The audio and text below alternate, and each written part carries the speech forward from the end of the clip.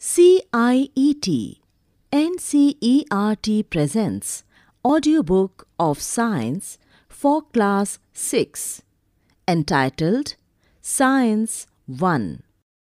This is the lesson 13, title Fun with Magnets, from page 125 to 135. Page 125. Fun with Magnets. Paheli and Bujho went to a place where a lot of waste material was piled into huge heaps. Something exciting was happening. A crane was moving towards the heap of junk. The long hand of the crane lowered a block over a heap. It then began to move. Guess what? Many pieces of iron junk were sticking to the block as it moved away. Figure 13.1. They had just read a very interesting book on magnets and knew immediately that there must be a magnet attached to the end of the crane that was picking up iron from the junkyard. You might have seen magnets and have even enjoyed playing with them. Have you seen stickers that remain attached to iron surfaces like almirahs or the doors of refrigerators? In some pin holders, the pins seem to be sticking to the holder. In some pencil boxes, the lid fits tightly when we close it even without a locking arrangement. Such stickers, pin holders and pencil boxes have magnets fitted inside. Figure 13.2. If you have any one of these items, try to locate the magnets hidden in these. Figure 13.1 shows picking up pieces of iron from waste by a crane. Figure 13.2 shows some common items that have magnets inside them, like refrigerator, pencil box and pin holder. How magnets were discovered? It is said that there was a shepherd named Magnus who lived in ancient Greece. He used to take his herd of sheep and goats to the nearby mountains for grazing. He would take a stick with him to control his herd. The stick had a small piece of iron attached at one end. One day, he was surprised to find that he had to pull hard to free his stick from a rock on the mountainside. Figure 13.3. Page 126. It seemed as if the stick was being attracted by the rock. The rock was a natural magnet and it attracted the iron tip of the shepherd's stick. It is said that this is how natural magnets was discovered. Such rocks were given the name magnetite, perhaps after the name of that shepherd. Magnetite contains iron. Some people believe that magnetite was first discovered at a place called Magnesia. The substances having the property of attracting iron are now known as magnets. This is how the story goes. In any case, people now have discovered that certain rocks have the property of attracting pieces of iron. They also found that small pieces of these rocks have some special properties. They named these naturally occurring materials magnets. Later on, the process of making magnets from pieces of iron was discovered. These are known as artificial magnets.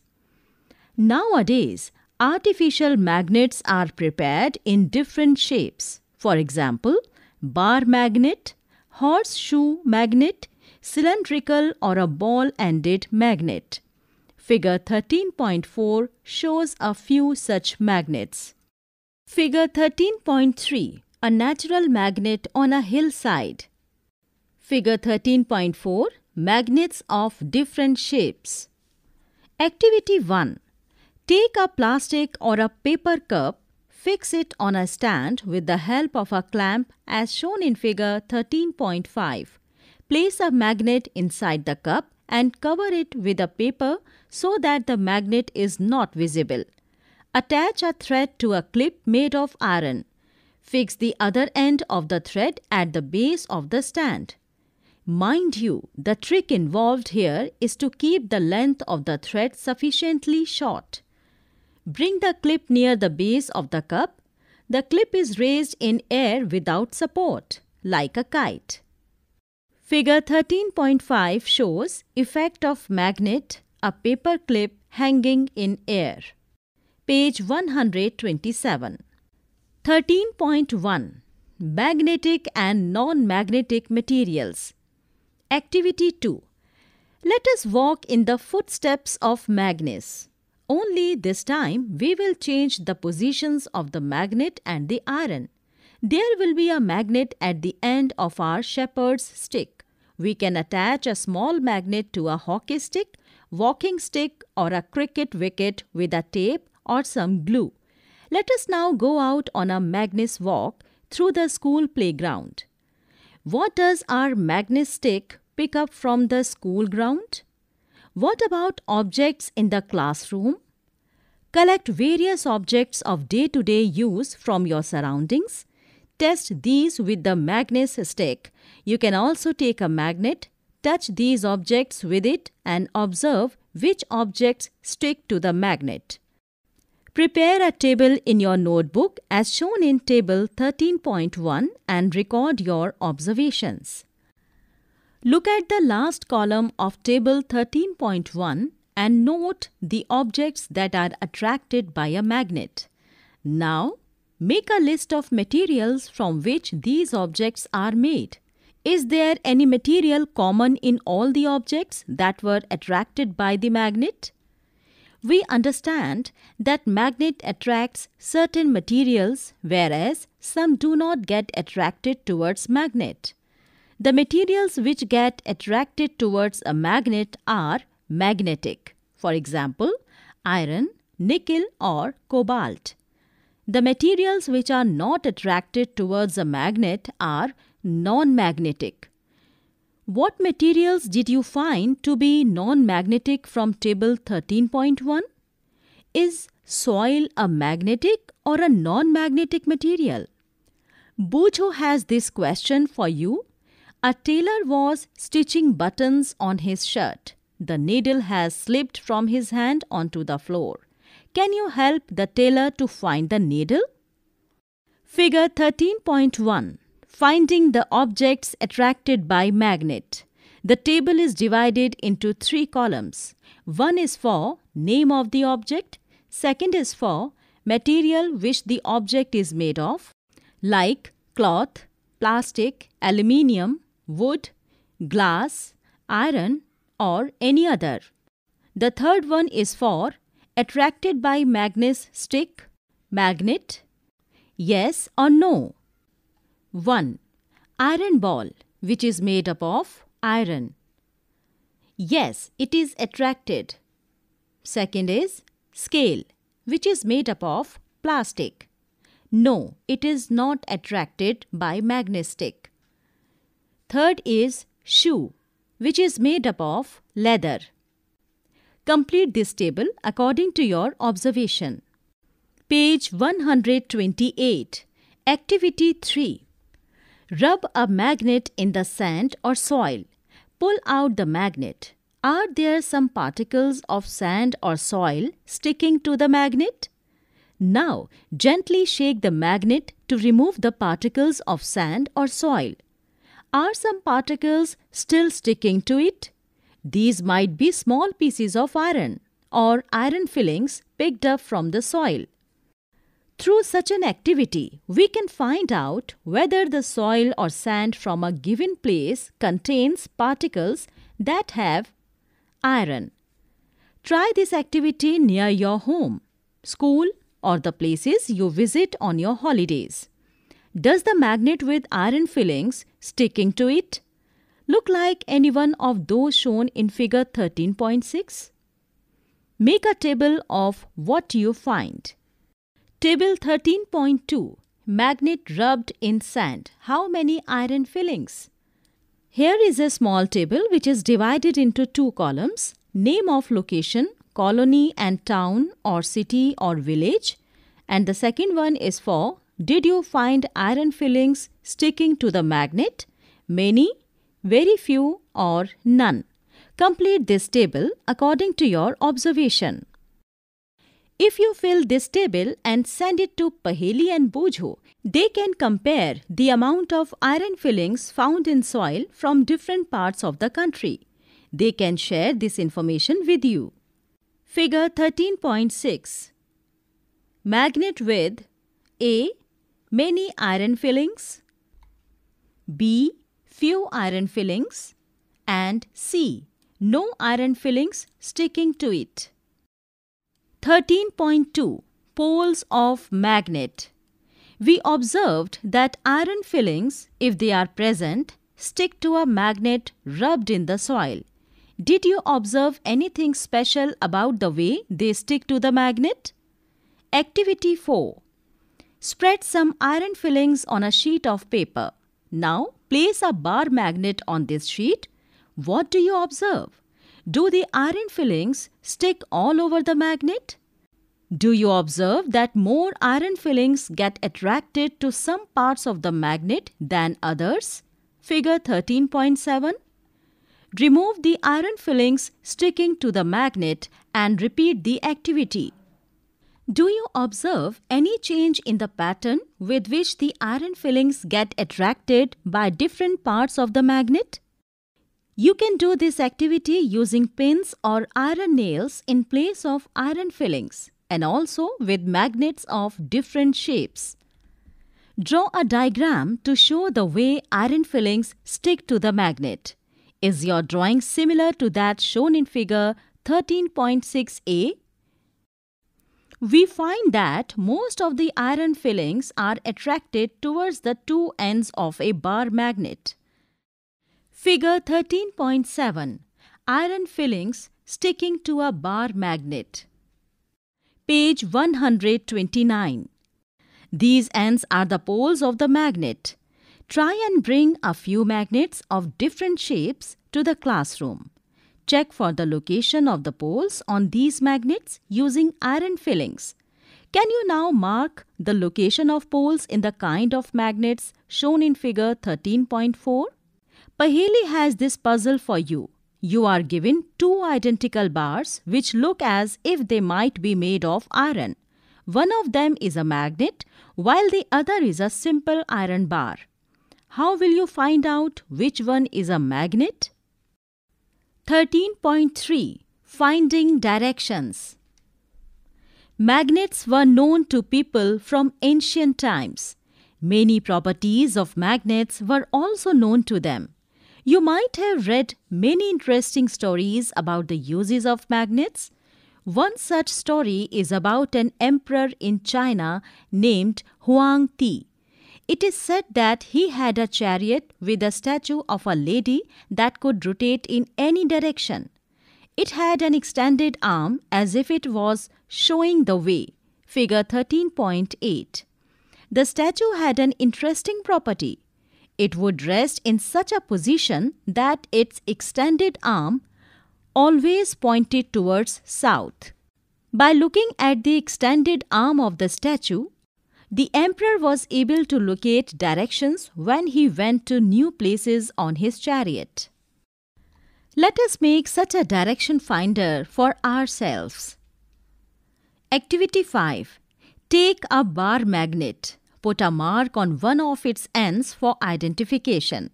Now tie a thread at the middle of the magnet so that you may suspend it from a wooden stand. Figure 13.9.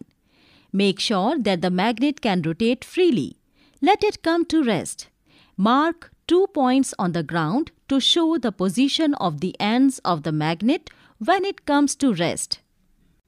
Figure 13.8 shows the chariot with direction finding statue.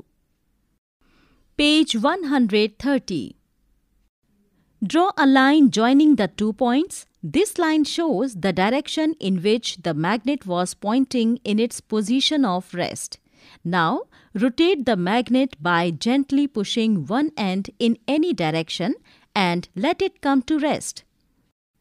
Figure 13.9 shows a freely suspended bar magnet always comes to rest in the same direction. Again, mark the position of the two ends in its position of rest. Does the magnet now point in a different direction? Rotate the magnet in other directions and note the final direction in which it comes to rest. Do you find that the magnet always comes to rest in the same direction? Now, can you guess the mystery behind the statue in the Emperor's chariot? Repeat this activity with an iron bar and a plastic or a wooden scale instead of a magnet. Do not use light objects for this activity and avoid doing it where there are currents of air. Do the other materials also always come to rest in the same direction? We find that a freely suspended bar magnet always comes to rest in a particular direction, which is the north-south direction. Use the direction of the rising sun in the morning to find out the rough direction towards east, where you are doing this experiment. If you stand facing east, to your left will be north. Using the sun for finding directions may not be very exact, but it will help to make out the direction north from the south on your line. Using this, you can figure out which end of the magnet is pointing to the north and which points to the south. The end of the magnet that points towards north is called its north-seeking end, or the north pole of the magnet. The other end that points towards the south is called south-seeking end, or the south pole of the magnet. All magnets have two poles, whatever their shape may be. Usually, north N and south S poles are marked on the magnets. Paheli wants to know, in which direction is the main gate of your school situated from your classroom? This property of the magnet is very useful for us. For centuries, travelers have been making use of this property of magnets to find directions. It is said that in olden days, travelers used to find directions by suspending natural magnets with a thread which they always carried with them. Later on, a device was developed based on this property of magnets. It is known as the compass. A compass is usually a small box with a glass cover on it. A magnetized needle is pivoted inside the box, which can rotate freely. Figure 13.10. The compass also has a dial with directions marked on it. Figure 13.10 shows a compass. Page 131. The compass is kept at the place where we wish to know the directions. Its needle indicates the north-south direction when it comes to rest. The compass is then rotated until the north and south marked on the dial are at the two ends of the needle. To identify the north pole of the magnetic needle, it is usually painted in a different color. 13.4. Make your own magnet. There are several methods of making magnets. Let us learn the simplest one. Take a rectangular piece of iron, place it on the table. Now, take a bar magnet and place one of its poles near one edge of the bar of iron. Without lifting the bar magnet, move it along the length of the iron bar till you reach the other end. Now, lift the magnet and bring the pole, the same pole you started with, to the same point of the iron bar from which you began. Figure 13.11. Move the magnet again along the iron bar in the same direction as you did before. Repeat this process about 30 to 40 times. Bring a pin or some iron fillings near the iron bar to check whether it has become a magnet. If not, continue the process for some more time. Remember that the pole of the magnet and the direction of its movement should not change. You can also use an iron nail, a needle or a blade and convert them into a magnet. You now know how to make a magnet. Would you like to make your own compass? Figure 13.11 shows making your own magnet. Activity 6. Magnetize an iron needle using a bar magnet. Now, insert the magnetized needle through a small piece of cork or foam. Let the cork float in water in a bowl or a tub. Make sure that the needle does not touch the water. Figure 13.12. Figure 13.12 shows a compass in a cup. Your compass is now ready to work. Make a note of the direction in which the needle points when the cork is floating. Rotate the cork with the needle fixed in it in different directions. Note the direction in which the needle points when the cork begins to float again without rotating. Does the needle always point in the same direction when the cork stops rotating? 13.5. Attraction and repulsion between magnets. Let us play another interesting game with magnets. Take two small toy cars and label them A and B. Place a bar magnet on top of each car along its length and fix them with rubber bands. Figure 13.13, page 132. In car A, keep the south pole of the magnet towards its front. Place the magnet in opposite direction in car B. Now, place the two cars close to one another. Figure 13.13. What do you observe? Do the cars remain at their places? Do the cars run away from each other? Do they move towards each other and collide? Record your observations in a table as shown in table 13.3. Now, place the toy cars close to each other such that the rear side of car A faces the front side of car B. Do they move as before? Note the direction in which the cars move now. Next, place the car A behind car B and note the direction in which they move in each case. Figure 13.14. Repeat the activity by placing cars with their rear sides facing each other. Record your observations in each case. Table 13.3. It is divided into two columns. One is for position of the cars and the second is for how do the cars move. Move towards or away from each other or not move at all. There are four positions of cars. One is front of car A facing the front of car B. Second is rear of car A facing the front of car B. Third position is car A placed behind car B. And fourth position is rear of car B facing rear of car A. Now complete this table according to your observation. What do we find from this activity? Do two similar poles attract or repel each other? What about opposite poles? Do they attract or repel each other? This property of the magnets can also be observed by suspending a magnet and bringing one by one the poles of another magnet near it. Bujo has this question for you. What will happen if a magnet is brought near a compass? A few cautions. Magnets lose their properties if they are heated, hammered or dropped from some height. Figure 13.15. Also, magnets become weak if they are not stored properly. To keep them safe, bar magnets should be kept in pairs with their unlike poles on the same side. Figure 13.15 shows magnets lose their property on heating, hammering and dropping. Page 133. They must be separated by a piece of wood while two pieces of soft iron should be placed across their ends. Figure 13.16.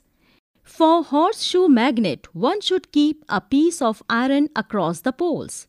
Keep magnets away from cassettes, mobiles, television, music system, compact discs that is CDs and the computer.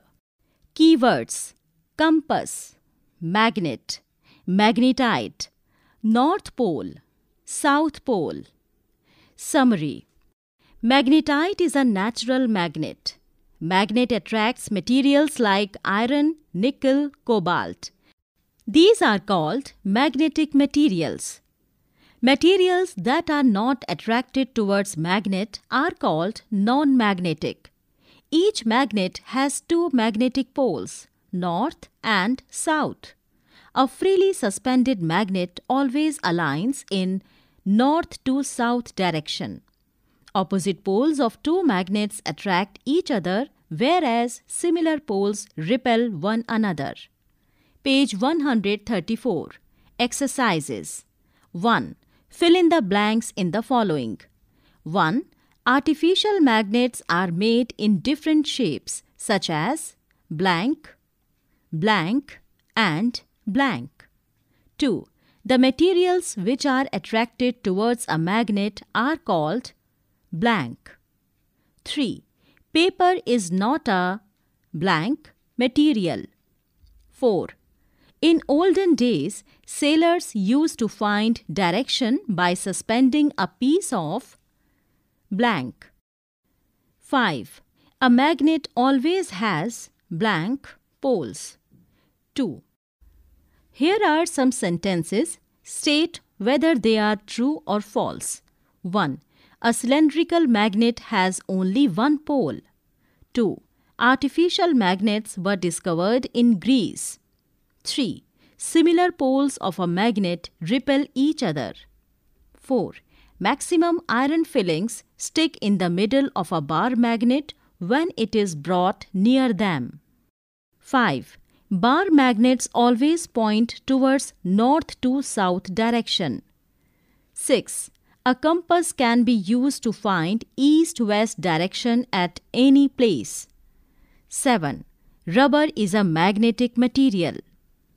3.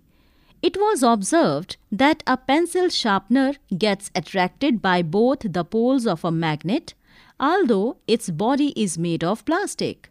Name a material that might have been used to make some part of it. 4. Here is a table. Column 1 shows different positions in which one pole of a magnet is placed near that of the other. Column 2 indicates the resulting action between them for each situation. Fill in the blanks. Column 1. North to north. Column 2. Blank. Column 1. North to blank. Column 2. Attraction. Column 1. South to north. Column 2. Blank. Column 1. Blank to south. Column 2. Repulsion. Complete this table. Question 5. Write any two properties of a magnet. 6. Where are poles of a bar magnet located? 7. A bar magnet has no markings to indicate its poles. How would you find out near which end is its north pole located? 8. You are given an iron strip. How will you make it into a magnet? 9. How is a compass used to find directions? 10. A magnet was brought from different directions towards a toy boat that has been floating in water in a tub. A fact observed in each case is stated in column 1. Possible reasons for the observed effects are mentioned in column 2. Match the statements given in column 1 with those in column 2. Page 135. Statements in column 1 are: 1. Boat gets attracted towards the magnet. 2. Boat is not affected by the magnet. 3. Boat moves towards the magnet if north pole of the magnet is brought near its head. 4.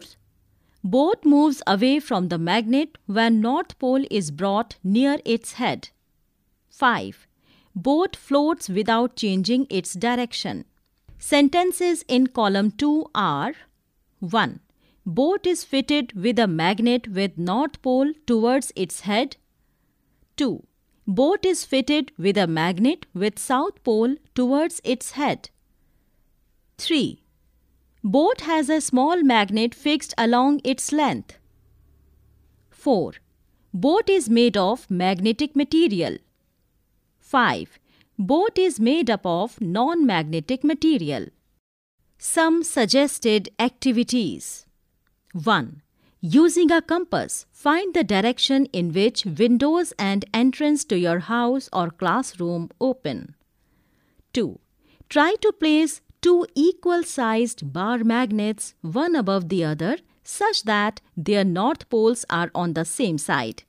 Note what happens and write your observations in your notebook. 3. Few iron nails and screws got mixed with the wooden shavings while a carpenter was working with them. How can you help him in getting the nails and screws back from the scrap without wasting his time in searching with his hands? 4. You can make an intelligent doll which picks up the things it likes. Figure 13.17. Take a doll and attach a small magnet in one of its hands. Cover this hand with small gloves so that the magnet is not visible.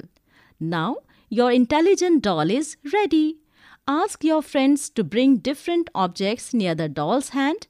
Knowing the material of the object, you can tell in advance whether the doll would catch it or not. Figure 13.17 shows an intelligent doll. Things to read. Gulliver's Travels, which has this fantasy of the whole island of Laputa floating in air. Could magnets be involved? The chapter 13 of total 16 chapters of the book ends here. Narrator Shamaila Parvez. Producer Vandana Arimardhan. Presented by CIET, NCERT, New Delhi, India.